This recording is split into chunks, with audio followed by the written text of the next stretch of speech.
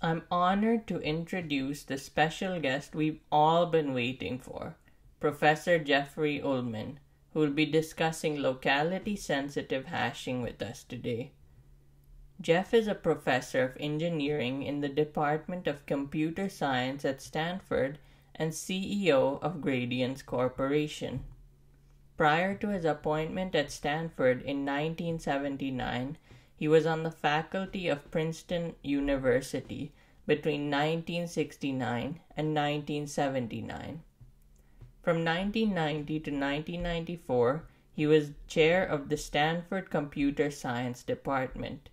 He has held Guggenheim and Einstein fellowships and has received the Sigmod Contributions Award, the ACM Carl V. Karlstorm Outstanding Educator Award, the Knuth Prize, the Sigmod E.F. Codd Innovations Award, the IEEE von Neumann Medal, and the NEC CNC Foundation Prize. He is the author of 16 books, including books on database systems, data mining, compilers, automata theory, and algorithms, all of which are recognized as standards in computer science. With that, please welcome Professor Jeffrey Ullman to present his session. Okay. Hello. I guess I can't see you, but I hope there are people out there, and I'd like to thank you for inviting me to give a little talk.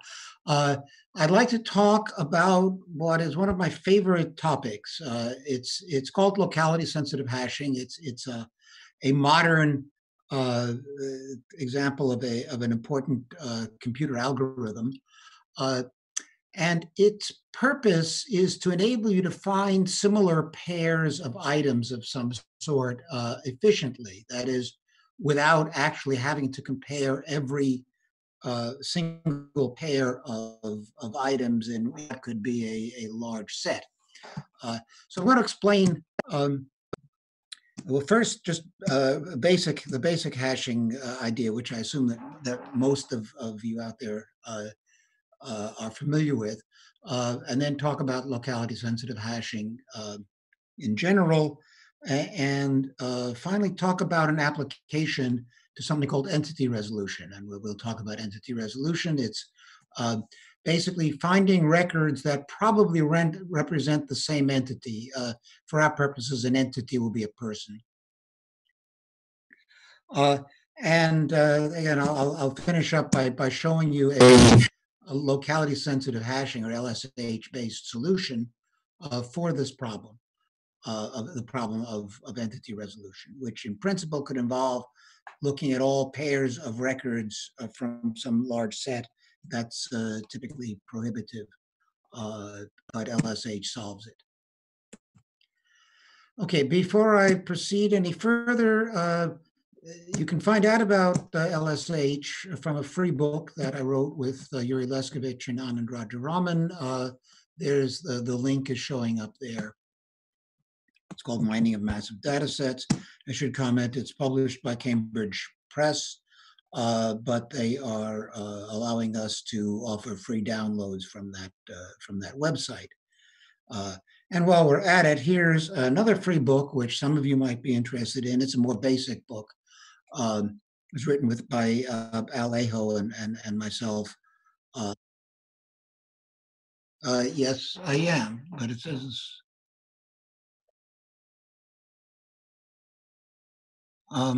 wait, it says my screen sharing is paused. Resume, oh, okay, sorry. Huh.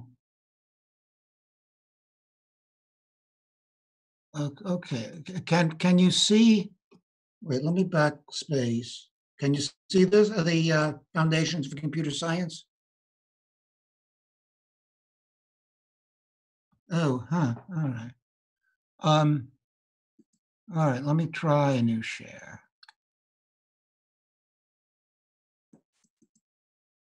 Okay, now can you see the, okay, can you see the introductory slide?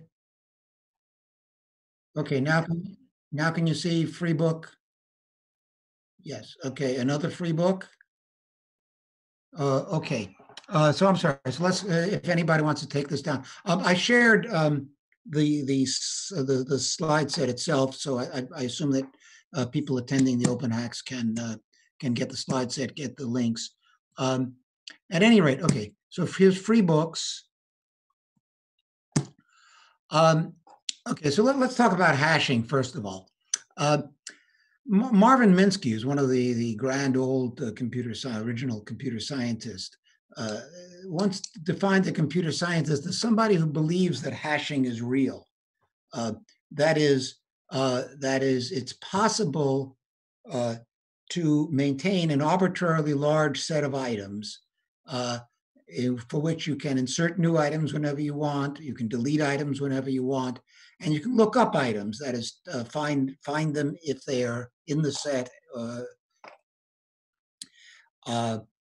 and that you can do this all in a constant time per operation. That is, it doesn't depend upon how big the set is. No matter how big the set is, just some small constant amount of time lets you do each of these operations as many times as you like. Now, if you know about hash tables, you see that that is really possible. It's really, technically, it's on the average constant time per operation, whereas some operations could take more than others. But I hope people have seen this, but if not, the idea behind a hash table is you create some large number of buckets B, and you use a hash function H that randomly, takes an item as an argument and returns a random bucket number. Always, of course, the same number for the same item. Okay, and okay, so if we want to find an item or know which bucket to put an item in, we only have, if X is the item, we compute H of X, the hash function, and that gives us a bucket number. And once you have the bucket number, you just look in that bucket. Okay, so if the hash function really randomizes things, and the number of buckets is something on the order of the number of different items, then a typical bucket will only have maybe one or two items, and so it's easy to find those items in the bucket. You might, let's say, use a linked list for each bucket, but the lists are of length 1, 2, or some very small number, easy to find things. So I want to just give you an example.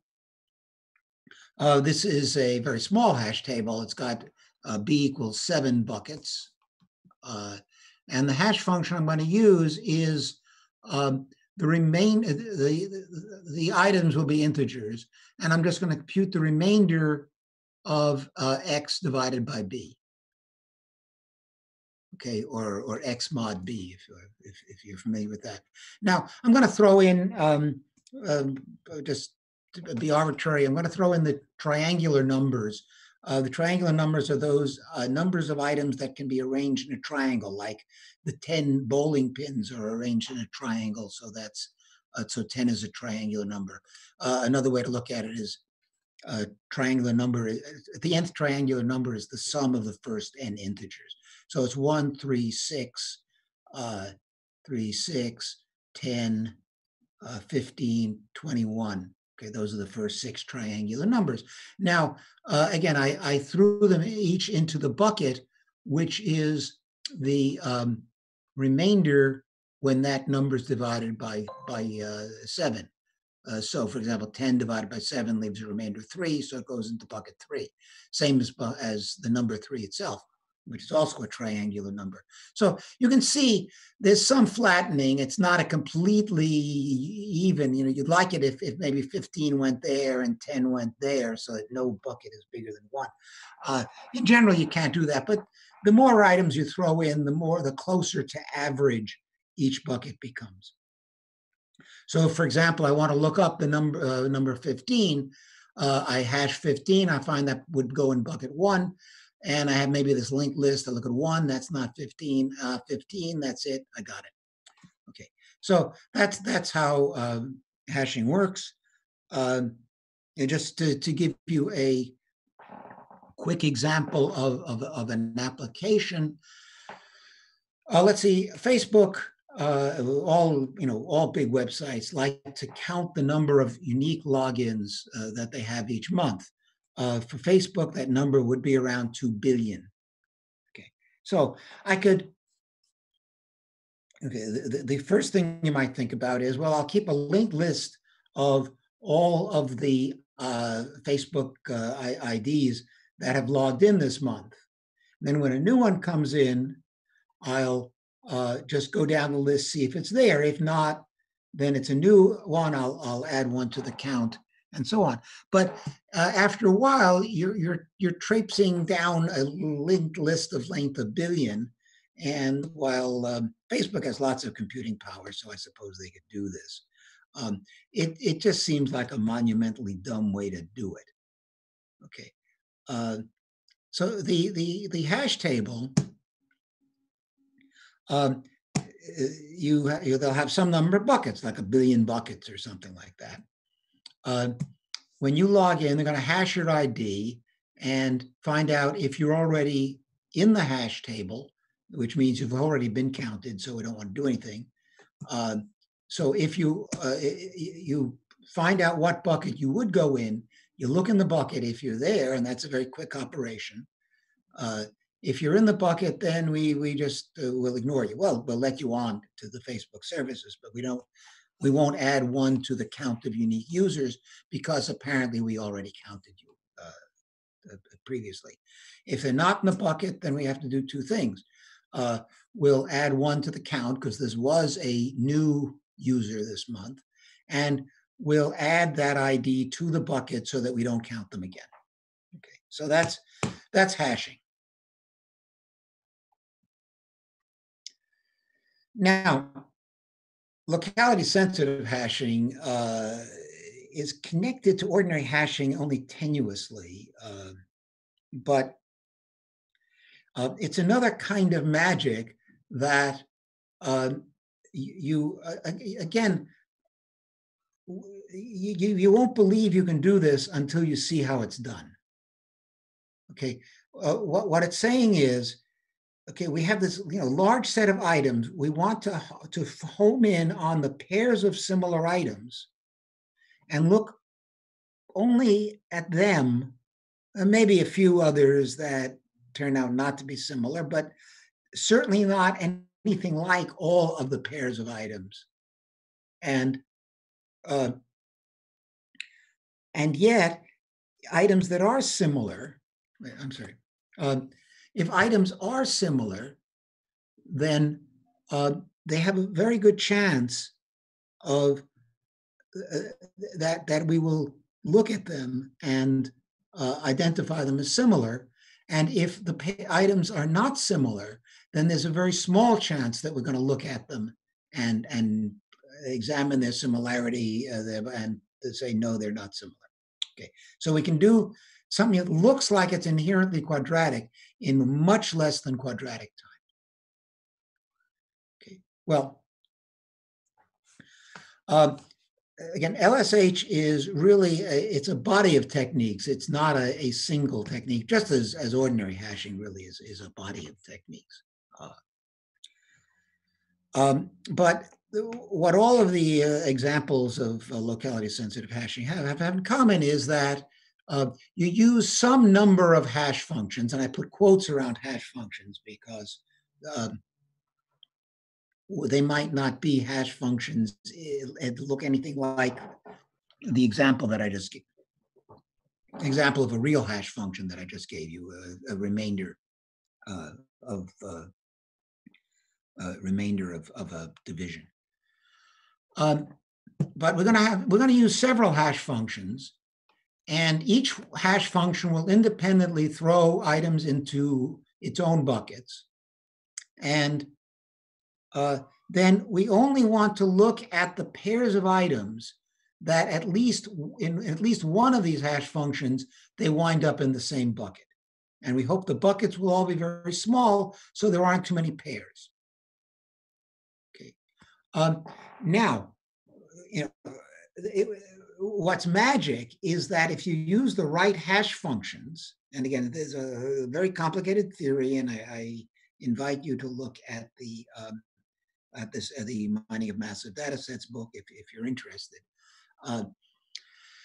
But for many common classes of items and notions of similarity, you can arrange sort of magically that if pairs are similar, then they will very likely wind up in the same bucket for at least one of the hash functions, maybe more than one.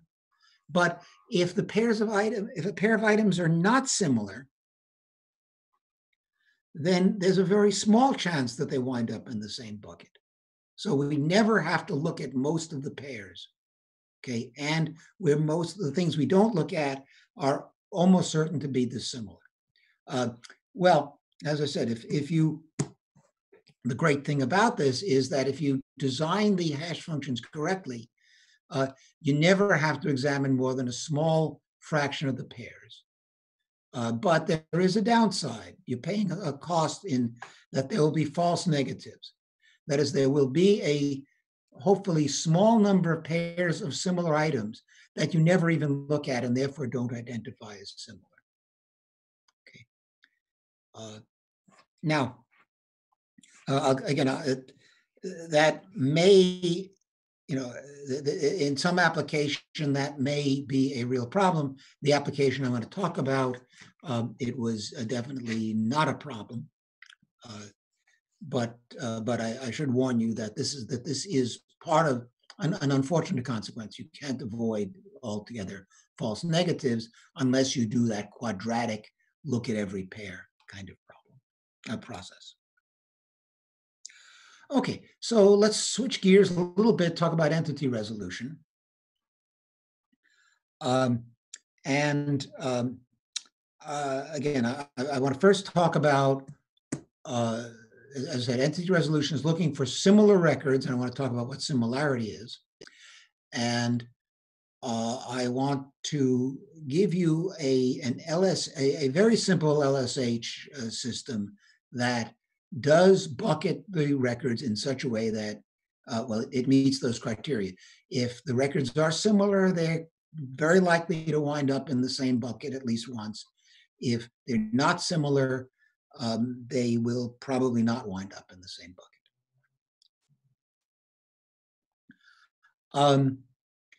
And then I'm going to talk at the end a little bit about how we figured out how well we were doing. That is, how many false negatives were. Well, the problem is we had to find out how similar is similar enough, and I'll explain that. That's an interesting story as well. Okay, so. Anyway, the entity resolution problem. Okay, we're given a collection of records,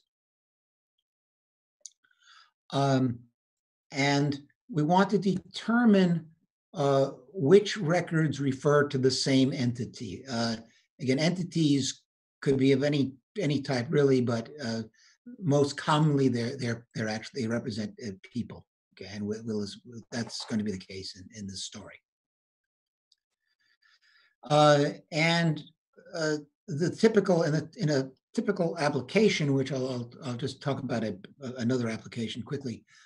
What you want to do is to merge records if they are believed to represent the same entity, and not merge them if they don't. Now the problem is that the two records could represent the same person, and yet the values for what should logically be the same, like their name, it somehow comes out to be different. So here's an example. Okay, well, the name kind of looks the same. In one record, the middle initial is missing, and also there's oops, what happened there? And there's a slight misspelling. Okay, that extra N, very common. Uh, well, are these the same? Well, Alfred may have moved, right? So the addresses could be completely different. Okay. Uh, and the phone numbers, oops, I'm sorry. I'm not sure why that's happening. The phone numbers are the same, except the area codes have changed. That happens once in a while. Happened to me when I moved to Stanford 41 years ago. I had a 415 area code, and a couple of years later, I was told that they had run out of numbers in that area code, so I had to change mine to 650. But I kept otherwise the same number. So, are these the same person? Maybe. Okay. Um, it can be tricky. Okay. Again, a very common application, a company like Experian, which does credit ratings, they get records of transactions of all sources, credit card transactions, bank transactions, and many other things. These records have whatever information the credit card company or the bank um, puts on the record. And then they've got to identify who does each record talk about. This is quite important. They don't want to, let's say, if the bank says you're a deadbeat, or it says somebody with a similar name is a deadbeat, they don't want to lower your credit rating, or at least you don't want them to. That's definitely the case. Okay, so this is a very, very tricky and important problem. Well, they're going to try to match what they can find in the name, the names, the addresses, their social security numbers. That's a pretty good identifier. Uh, any uh, state ID, but can be typos and mistakes of various sorts. So it's a very tricky problem. Okay. In the example I just gave you, you can see the kind of thing that could go wrong. Anyway, I want to finish up by talking about a story. After I retired in 2002, I realized I wasn't getting any money anymore. And so I took a consulting job. And this was, I think, in 2004 or something like that. The situation is this: there are two companies. I'm not allowed to tell you the names of the companies. It actually doesn't matter because neither company exists anymore. And when I tell you how badly they handled their data, you probably won't wonder why they don't exist. But that's another matter entirely. Anyway, Company A agreed to find customers for Company B, and Company B promised to pay Company A an annual fee as long as that customer remained a customer of Company B. Seems reasonable. But then they had a falling out. They argued over how many customers of B's A had provided. They hired lawyers. The lawyers hired a consulting company. The consulting company hired me, and that's how I got involved. The problem was, you see, that neither had recorded which customers were in this target category. That is, A could simply put a bit into the record that says, I gave this customer to Company B, and B could have put a bit saying, we got this company from Company A. Simple solution. They didn't do it, neither. So here was the problem we had to face. Each company had about 1 million records, some of which might have been customers sent from A to B. And we had to find how many customers really appeared in both the set from A and the set from B. So 1 million records is not a whole lot of records these days, but there are 1 trillion pairs of records, and that was a not doable. Now, today, you get a couple of giant instances from AWS and you rent them for a day, and maybe you could get this done. In 2004, there was no cloud computing. Basically, the whole thing was being done by some kid on a laptop. Okay, programming in Visual Basic. So we just didn't have a whole lot of cycles to get this thing done. Okay, so it would be great if, both companies had recorded the name, the address, and the phone number for these customers. So it would be great if we could find a record from A's set and a record from B's set that had exactly the same name, exactly the same address, and exactly the same phone. But there were lots of examples where something had changed. They weren't exactly the same. So this became a very tricky problem. So the first thing we had to do was design a score that said how similar are records. Well, this was kind of arbitrary. We said we're going to give 100 points to a pair of records that have identical names, 100 for identical addresses, and 100 for identical phones.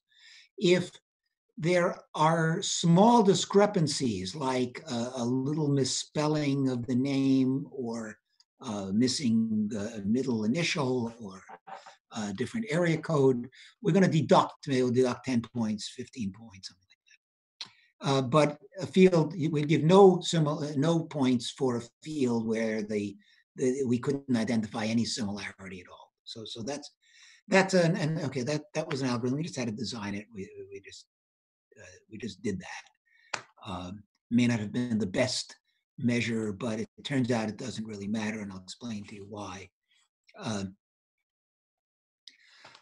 Then we have to do an LSH, and we're going to score all the pairs of records that the LSH scheme identifies as candidates. That is, they fall in the same bucket, and therefore might be identical. And then we're going to report sufficiently high scores as matches. And I'll tell you how we figured out what the sufficiently high mean. I'll come back to that. But all the point is we never had to look at all trillion pairs of records. Okay, it was only really several million pairs of records had to be looked at. Much more doable, especially on a laptop. Okay, so as I said, a million squared, which is a trillion, too hard to score. So we're going to use 3 hash functions. Okay, this is a very simple locality-sensitive hashing with three hash functions. One takes a record and returns the exact value of the name field. Another one returns the exact value of the address field. Another the exact value of the phone field. And we're going to compare only pairs of records that are identical in at least one of these fields. Those are the pairs of records that will fall into the same bucket. Okay, so again, the first hash table in principle has a bucket for each name, the second a bucket for each address, the third a bucket for each phone number. Now, the problem is it's going to miss records that are similar, but happen to have small differences in all 3 fields, like the Alfred E. Newman records that I gave you as an example just a short time ago. So, okay, it's reasonable to ask, how did we do? Well, first of all, we took as a gold standard those pairs of records that were identical in all 3 fields, that is name, address, and phone number. And there were about 7,000 such pairs. Now, we reported back to the lawyers that we could claim in had a reasonable argument that there were 183,000 pairs that were correct, in the sense that they were customers of B that had been that also appeared in the records from company A. We claimed that there were about 2,500 false negatives, things that we probably missed. We have no idea what they were. How do we do this? Well, we took a random sample and did an exhaustive comparison and tried to eyeball the ones that looked similar, but counting those that looked like they were the same person. Again, just judgment call, but they were not. They had no field identical. And extrapolating that to the whole set, we guessed that there might have been something like 2,500 that we missed. We have no idea whether that's correct or not, or of course, which ones they were. Now, I want to actually just end with two quick asides. The first is a hash table has a fixed number of buckets.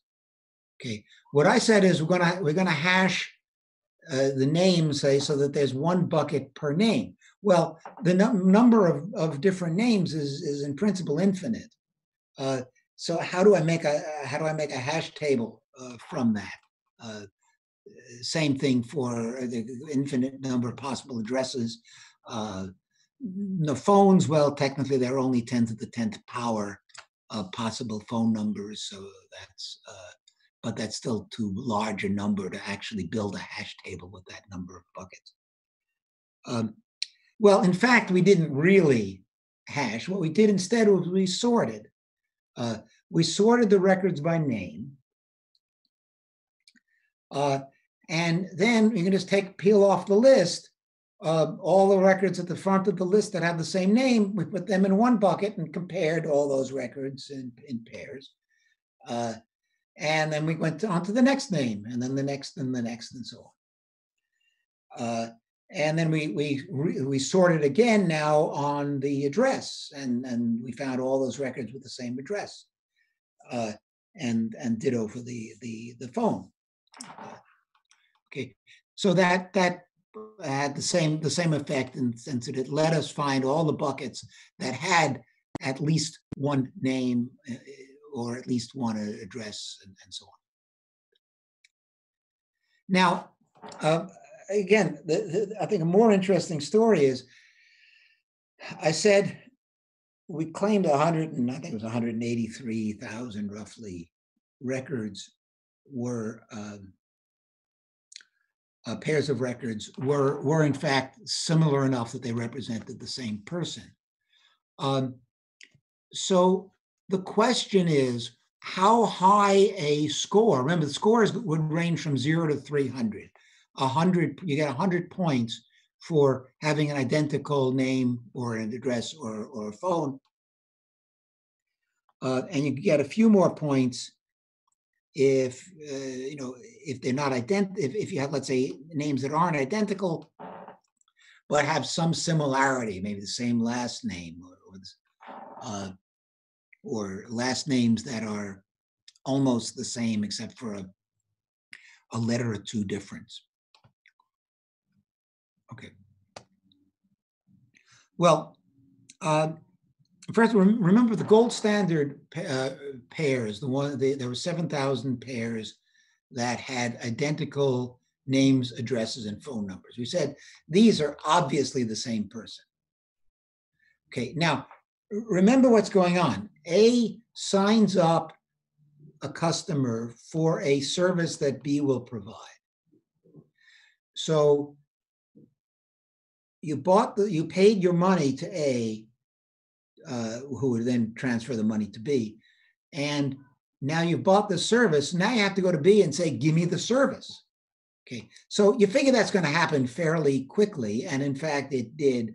The average creation date, and the records did have, fortunately, a creation date, between the time that A entered the record and the time B entered the record was 10 days, roughly. Now, we figured that everybody's going to go to B to get their service within 90 days. That seemed reasonable. So we never even looked at pairs that had a creation date that weren't within 90 days of each other.